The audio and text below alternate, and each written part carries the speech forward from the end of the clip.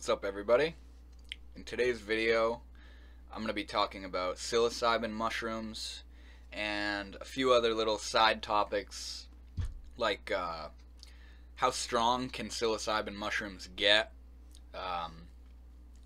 different sensitivities to psychedelics amongst different people, and also maybe a little bit on placebo effect as well, because what makes me want to make this video is yesterday I took 0.1 of a gram of psilocybin mushrooms, the same ones that I actually took at that festival I went to that I said were really strong.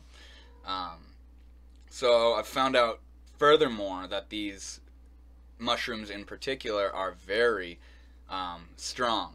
Either that or I am completely placeboing myself, which is what why I wanted to talk about placebo effect a little bit.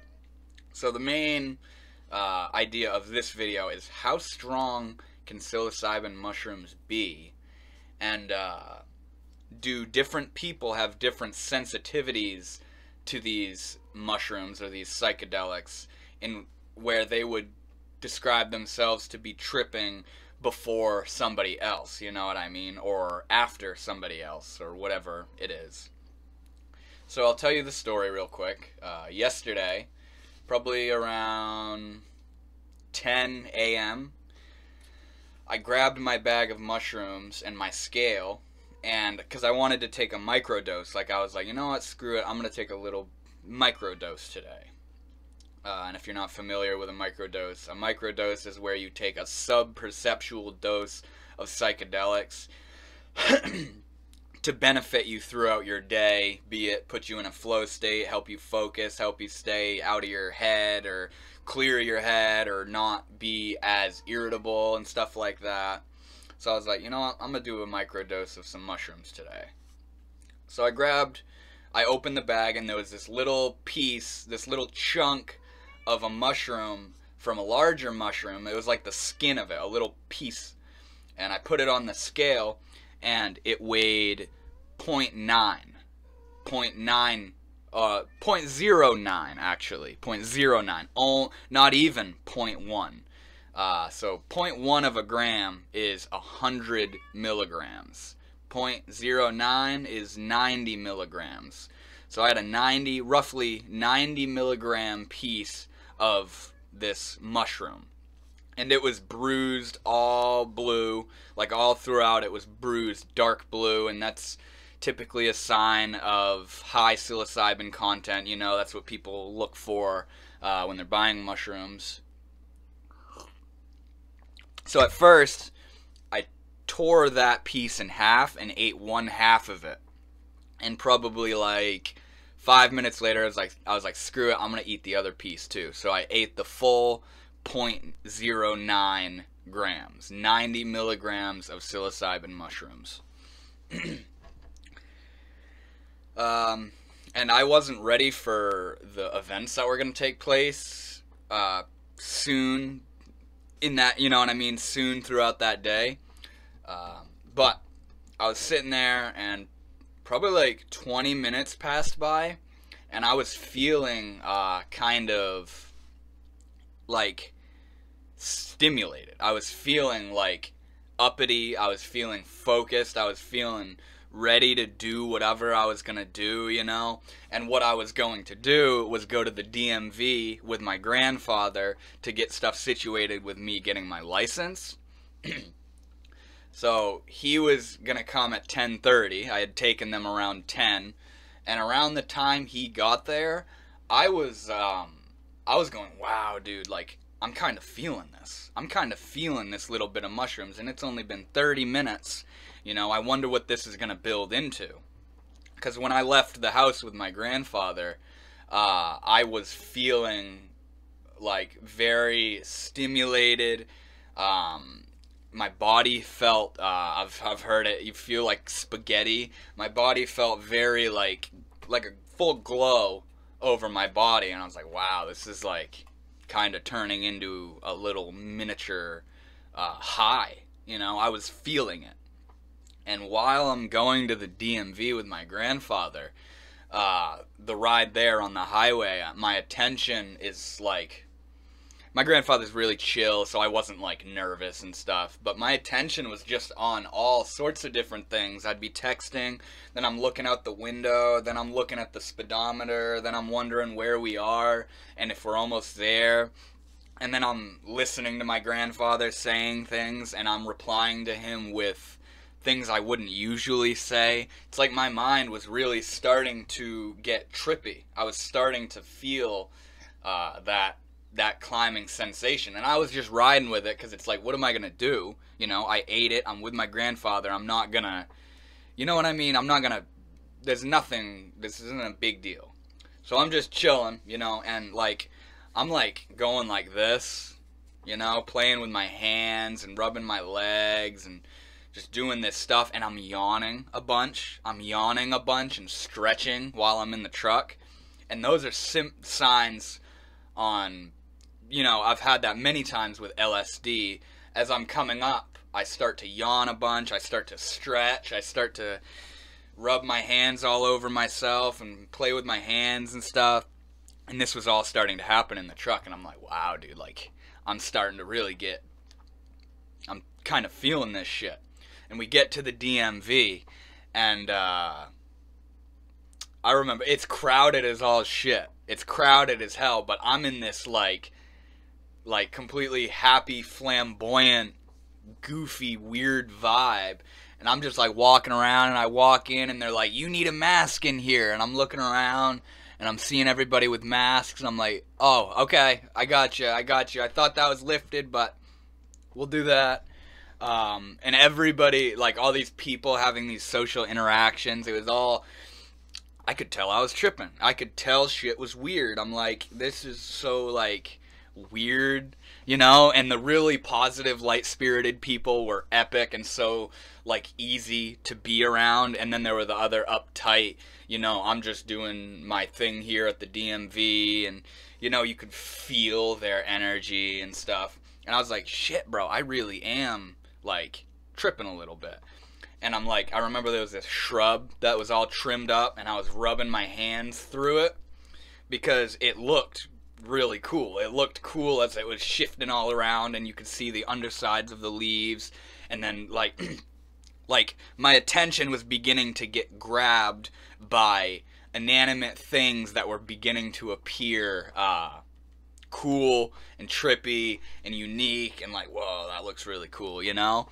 So luckily, it was so crowded, my grandfather's like, here, let's just do this some other time. I was like, alright, I wasn't really feeling like waiting here either, because we all had to wait outside because it was so packed. So I was like, yep, I'm down with leaving. And we get in the truck, and within, like, what felt like 5 minutes, we're already back home. And he's dropping me off. I went and did this thing at the public library. I printed off the application for my permit exam with the driver's license or whatever. And yeah, I'm walking through the library, and I'm like, I'm fucking kind of trippy right now. And I'm talking to people like, hey, how can I print this off? And they're like, oh, we got a computer on the back left against the back wall. And I'm like, back left against the back wall. Where's that? Searching around for these computers for like 3 or 4 minutes. And then I find it and do my thing. And I get home, and it's probably like 10, 11, 12, like 12 or 1 o'clock. I get in, I settle down, I sit down, and I am tripping. I'm not having hallucinations. I'm not having visuals. But my whole body is, like, what I felt in that very beginning, I was fully settled into that. It was this glow that was all through my body. My mind was very, like, observant and just being able to watch the thoughts going, you know? And I'm literally just sitting in my chair over there, listening to music. I was listening to Spangle. I don't usually listen to Spangle, but I was like, you know what? I feel like vibing to some Spangle right now. And dude, I got lost in their music. Like, I've heard it before that Spangle takes you to another dimension. It's like, yeah, it's just crazy music. But really, though, when you listen to that shit, and maybe it has to do with tripping, and because maybe they know what they're doing, you know, I was hearing sounds I had never heard in their songs, and it was like a fucking language. I felt like I was part of a ritual going on, and I'm like, I'm not tripping balls right now, dude, but I'm like zoning. It was like I was disappearing into their song, you know, and that's all that was going on. And I'm just sitting in the chair, and I'm like, wow, bro, I ate 90 milligrams of these mushrooms, 0.09 of a gram, which some people don't even consider a big dose, a gram, which is 1,000 milligrams. I ate 90 milligrams, and I was high off of it. I was slightly high off of it. And this whole experience lasted 4 hours, like 4 or 5 hours. This feeling of stimulation, and I could very well notice, you know, and I was familiar with what I was feeling. I was like, okay, I'm kind of trippy right now. I know this feeling, you know what I mean? So this kind of stuff has happened a bunch in my experiences with psychedelics. Like, they always catch you off guard, and like, you eat a little piece of paper, or you eat a tab and it's not that strong, and then you eat a little bit sometime later and you're like tripping off of it. It's like they're really tricky, you know, they're really weird, and maybe it's just dependent on when you do it, how much you've done it, if it's the same dose, what your setting is, and whatever. But this whole experience brings into my mind, at least this experience in particular, how strong can psilocybin mushrooms get, you know what I mean? Because usually people say the standard dose is 3.5 grams, an eighth of an ounce. 3.5 grams, that's a good starter dose. If I ate 3.5 grams of those mushrooms I have right now, I would be tripping balls. It would be like I took like 2 tabs of really good LSD, and I would just be full visuals, white knuckling it, you know, like, holy fuck. You know, I've taken more than I did last time, but less than a gram, and I was tripping. I was having visuals.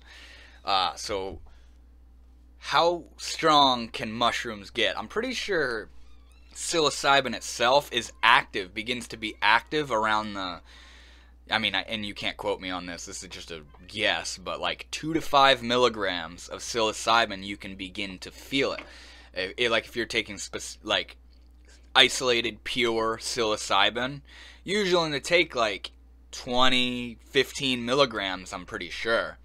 And that's not hard to pack in 90 milligrams of mushroom flesh, mushroom tissue, you know?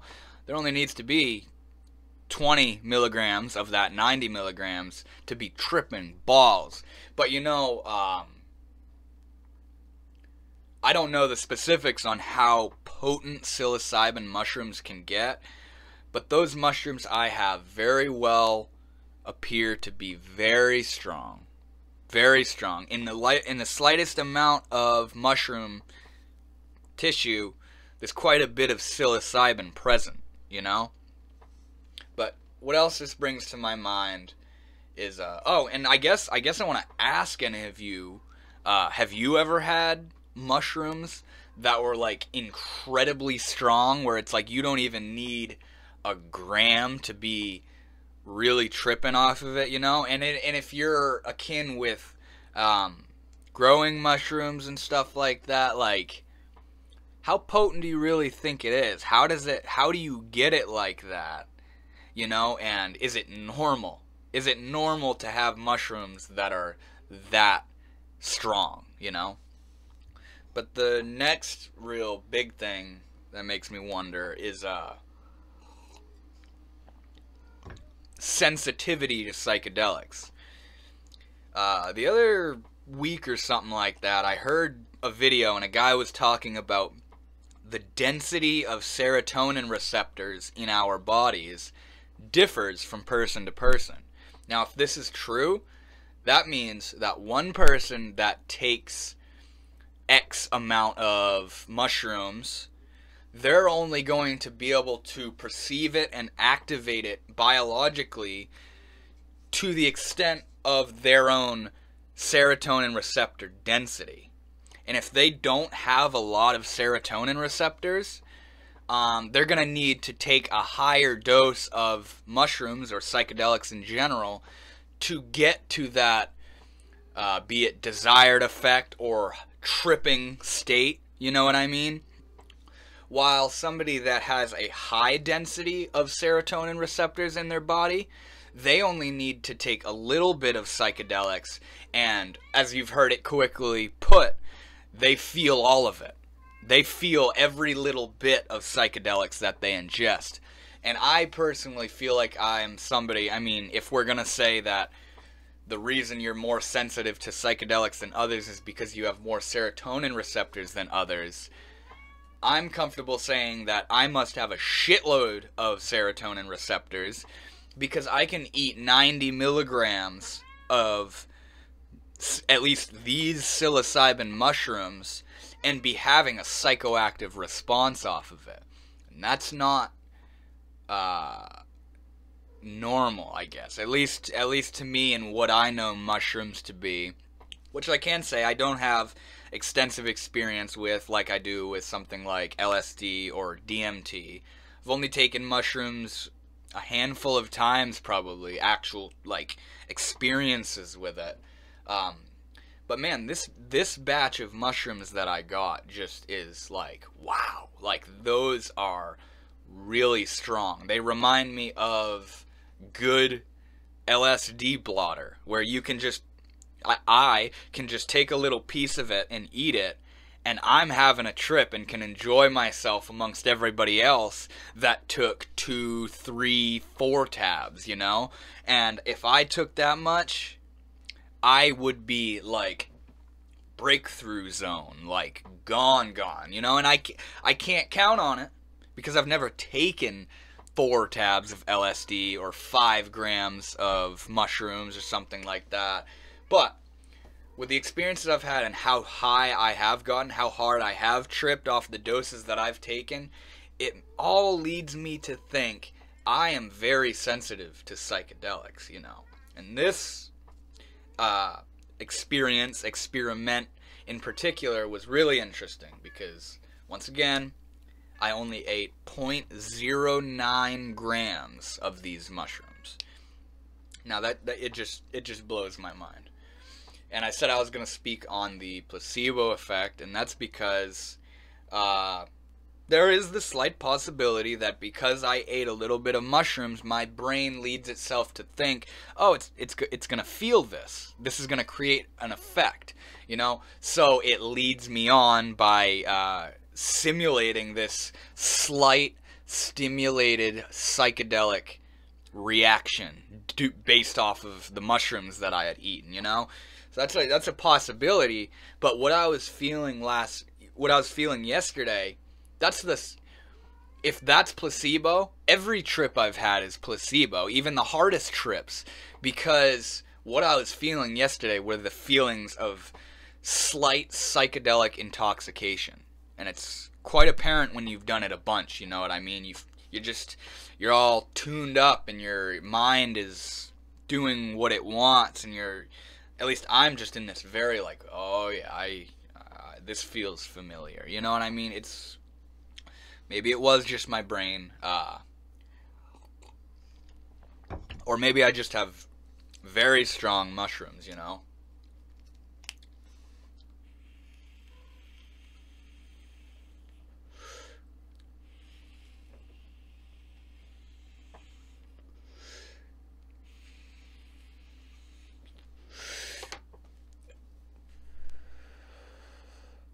So yeah, I'm really interested. If you have any experience with taking, like, you go to take a normal dose of mushrooms or something, and you are just blasted off your ass because usually you take that much and it's just like a normal trip.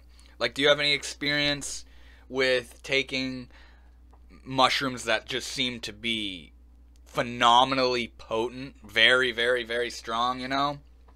And let me know about, like, if you think you're sensitive to psychedelics, and if you know anything about what can make up the sensitivity to psychedelics, you know, I'd love to hear all that stuff, because this is really interesting to me. Like I said, I don't have much experience with mushrooms, and the experiences I am getting, you know, it's like, not only is the mushroom world really cool, very familiar, but yeah, these mushrooms I have, it's just like, okay, so there can be mushrooms that are really fucking strong. So I feel like I'm just babbling now. Thank you for watching. Like I said, let me know if you have any experience with getting mushrooms that are this strong and stuff like that. But yeah, I will be back with another video. See you guys later.